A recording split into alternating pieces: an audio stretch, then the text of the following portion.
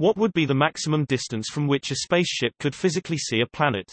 A plot point of my novel is that the pilot accidentally finds a planet that is being purposefully hidden, i.e. being deleted from all star maps.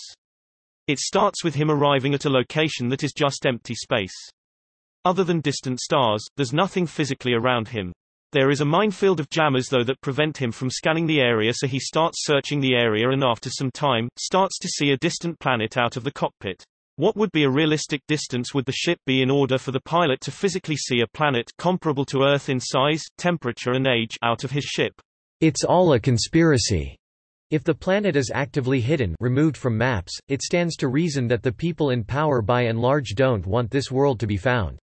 So the reason nobody finds the planet is that approved instruments or nav software used for long-range scanning and navigation are programmed to scrub certain data from the results.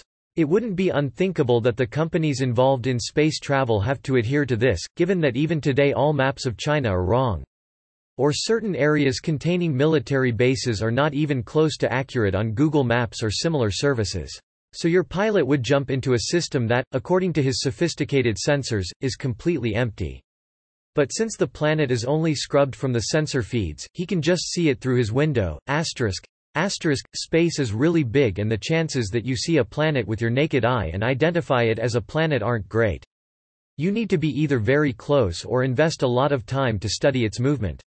So maybe he just has some aftermarket astronomy hardware installed and uses that. So the answer to your question would be, however far you need it to be for the story.